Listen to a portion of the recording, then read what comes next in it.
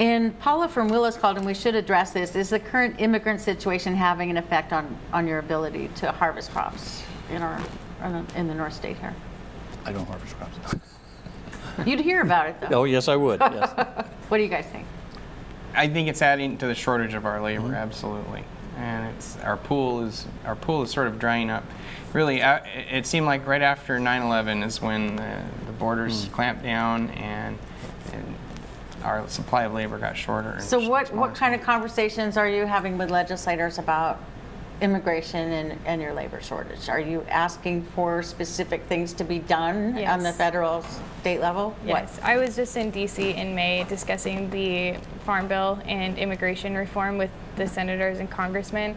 And as Farm Bureau, we've looked at the Goodlatte bill, which is the proposed amendments to the immigration, and there is a proposed cap for how many immigrant workers they're going to allow per year in the United States, and it's 450,000, which California in one season could completely absorb just in one harvest. So it's we're needing the regulations to match the demands, and we don't see that that's happening with the Goodlatte bill.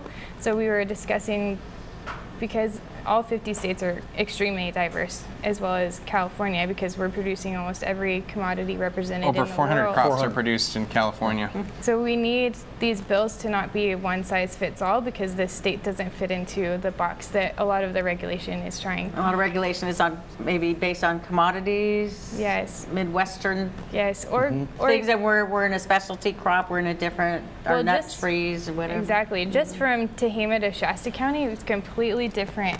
We don't have the nut or row crops that they do, and if you're thinking in terms of like how many miles that is, how many, like 3,000 square miles in Shasta County, so that's, you think of all of California, we have all of these diverse needs that legislature needs to represent. And it's a federal issue, and that's the problem. I mean, we're one state out of the whole nation, and with the largest need. With the largest need. Yeah.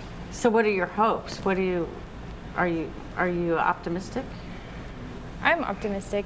I am. I think the administration is seeking a solution to serve all of its constituents, and I think that we will get to a position as long as we keep the conversation friendly and we remain listening to each other's needs. I'm fairly optimistic about what the administration will decide.